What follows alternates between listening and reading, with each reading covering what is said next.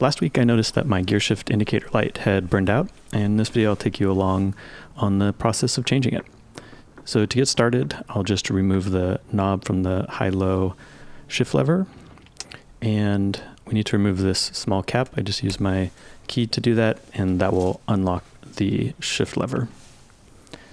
Next, we need to work on getting the cover pulled up, and I didn't use any trim removal tools or anything special for this. I was able to just use some kind of counter leverage here and pull that up.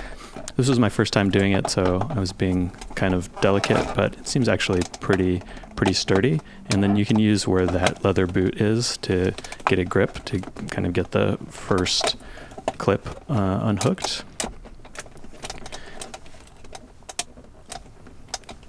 And I just kept the entire shot of me struggling here just so you can get a sense for what it looks like.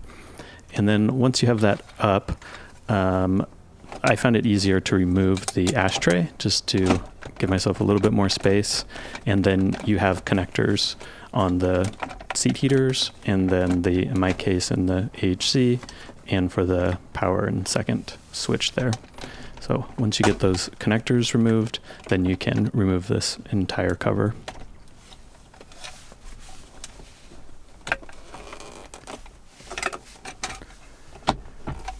No problem there. And so once you have that removed, now we have one more small cover to remove, and that's the one over the gear shift lever here. Again, nothing special. I was able to just pull this up and away. I probably could have removed the knob on the shift lever in the beginning, but no big deal. You can just remove that whenever you're ready to. And it will just screw off, similar to the high-low lever. Cool, and with that off, now we have access to the gear shift light. Just turn that 90 degrees and it'll come right out. And then we just have a small light bulb with this green cap on it. This light bulb isn't a specialty one or anything. It's actually the same light bulb that's used in the ashtray. So you can just pick one up at any auto parts store. I grabbed this one from AutoZone.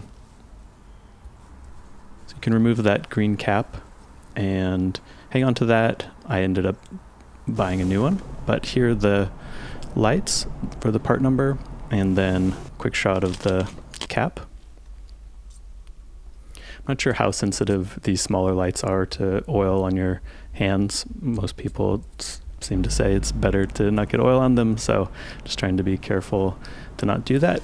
Once you have the new light plugged in there, just slide it back into its home, and you're pretty much done.